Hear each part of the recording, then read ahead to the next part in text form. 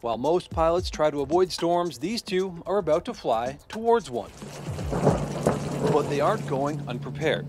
Their plane is equipped with hundreds of pyrotechnic flares packed with a chemical called silver iodide, which they'll eject into the clouds, with the goal of engineering a safer storm. There's really nothing out there that is comparable to it that I know of, so it's awesome. Just hours before, a team of meteorologists met to study storms developing in southern Alberta. They were tracking towards its biggest cities with the formation of dangerous hail a possibility. So the call was made, and those pilots on standby at Springbank and Red Deer airports were told to start their engines.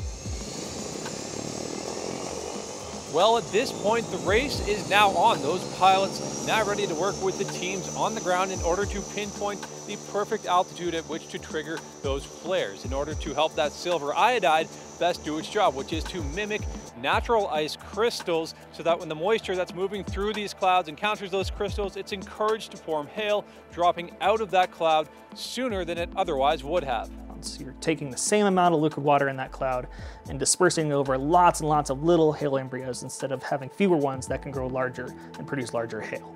Do you want us to seed if we find anything or call you first? In the air, the pilots are taking turns flying and deploying those flares, ejecting them from below the plane or burning them in place on the wings depending on the aircraft's position, all while making sure the plane doesn't take a dangerous turn. It's very violent if you get sucked in.